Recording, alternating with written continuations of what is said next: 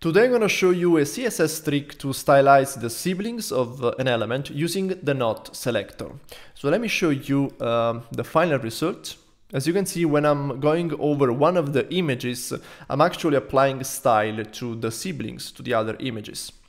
Now let me show you how to do that. So first of all, this is the HTML structure. So we have just some simple div elements, and I'm using area roles because in my mind I'm thinking maybe this is a component where a user can select one of the images. So I'm using area roles so that for users using a screen reader, this actually appears as radio buttons.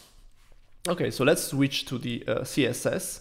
So this is the trick. So you can target the hover over the entire group of buttons. So basically when you move your mouse over this area here, and then you want to target a specific element, you want to target the radio button, so the child, which is not currently being hovered over.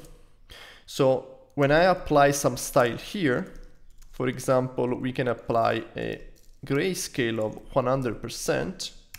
This style is not applied to the element I'm interacting with, but to the others. Let me add the transition here of 0.3 seconds. And this is the effect. So it's really nice. We can push this effect even further. You can create an after element for all the buttons with the content position absolute. So let me add a position relative here, and then top 0, left 0, a width of 100%, so same width of the parent, and then a height of 100%. We want a background color of black with 0 opacity, and then we can apply also transition, always 0.3 seconds. Now, when I'm hovering over the section,